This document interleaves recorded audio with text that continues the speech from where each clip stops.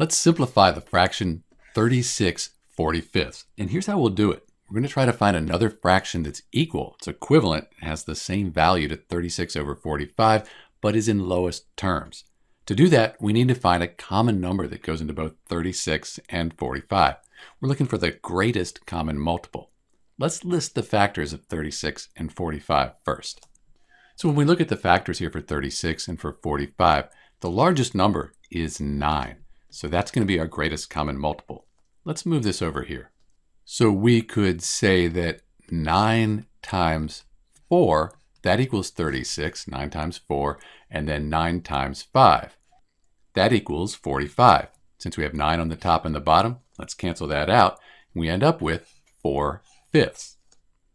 And we can't reduce this any further. So we've simplified the fraction 36/45 down to 4/5.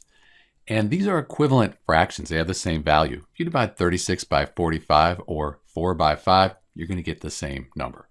This is Dr. B, and thanks for watching.